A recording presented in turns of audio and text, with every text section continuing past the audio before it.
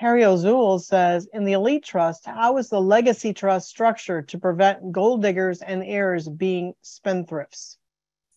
So in the elite trust, it's going to be pretty easy, Harry. The details of the beneficiary are right there in the trust.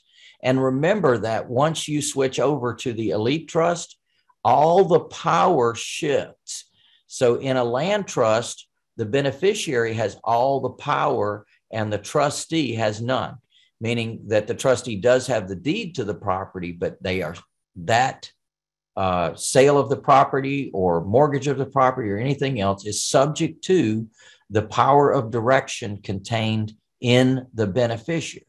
But when you flip the script and go to the elite trust, all the power resides with the trustee and no power resides with the beneficiary.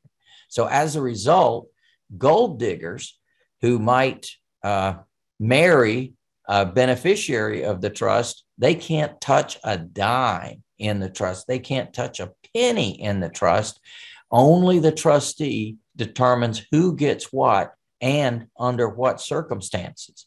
So that very much can be written into the trust in that you're giving directions to the trustee, but otherwise the beneficiary has no power.